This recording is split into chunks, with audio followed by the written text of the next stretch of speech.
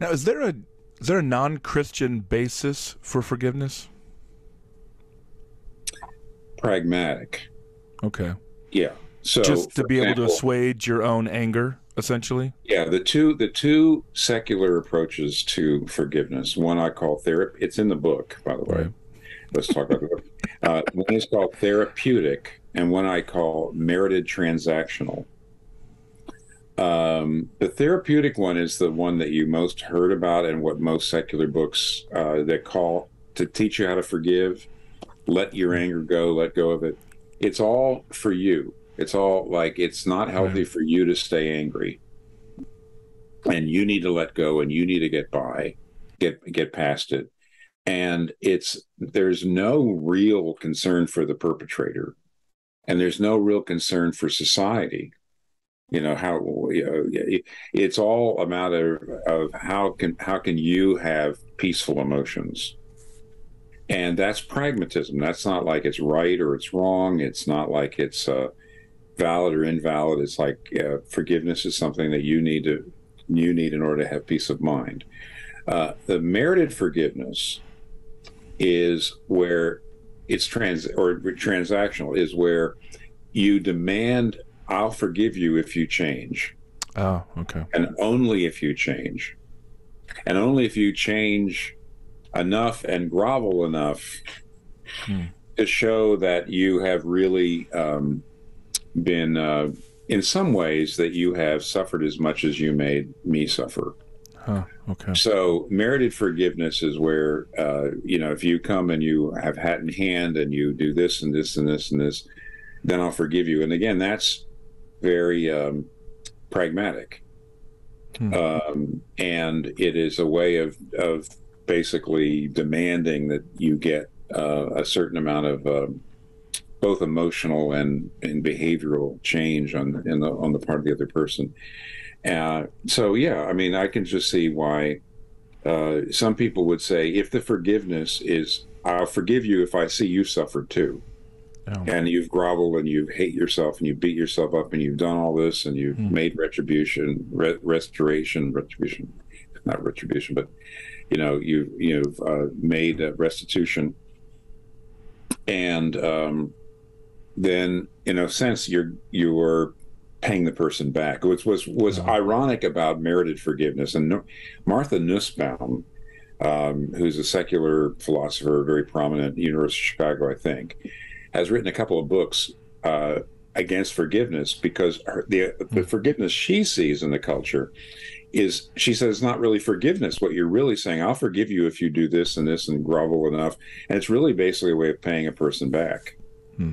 under the heading of forgiveness, so that you don't look like you're being vengeful, but you actually are. Well, so the next question then from your book, Forgive, Why Should I and How Can I?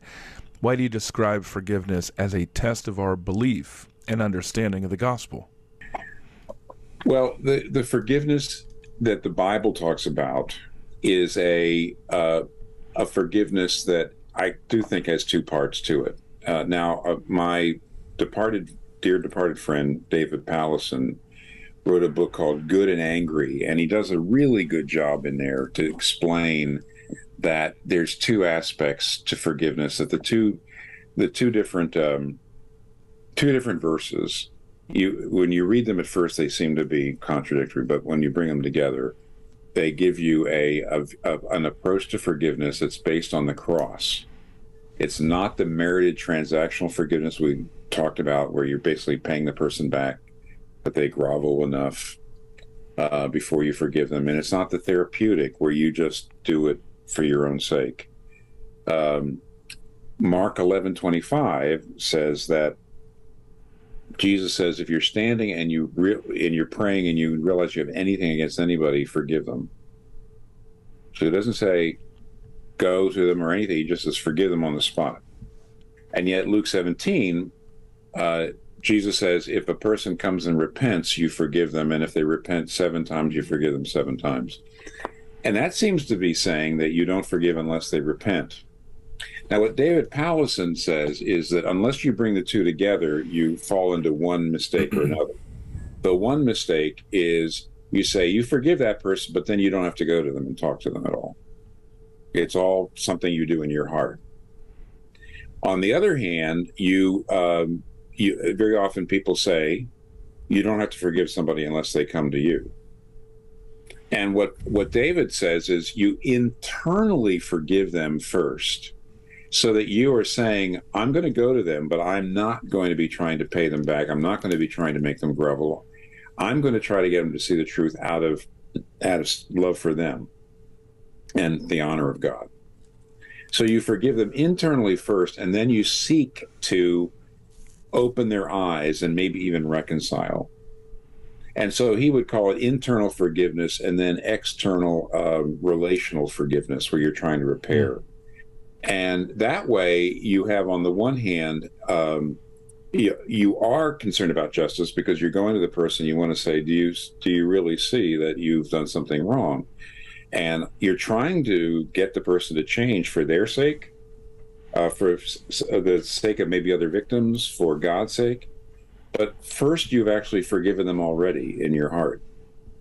Now, I think that ability to both forgive and to seek justice at the same time proves that you have really understood what happened on the cross. Because on the cross, Jesus Christ satisfied the justice of God, and yet at the same time procured our mercy and grace and salvation at the very same moment. So that's a long answer. Let me try to put it in a nutshell. Well, you knocked out 3 of my questions just in that one answer, so thank you. Go ahead. Well, in a nutshell, you both forgive and seek justice, just as on the cross, Jesus Christ both forgave and fulfilled justice. Yeah. And it's fascinating that in the world, you either have the therapeutic approach to it, where you are just forgiving in order to help yourself, right, or the transactional approach, where you're really not forgiving them, but just forcing them to grovel, or the idea that, no, I can't forgive at all. I just have to seek justice. Right. Only the cross that brings those together.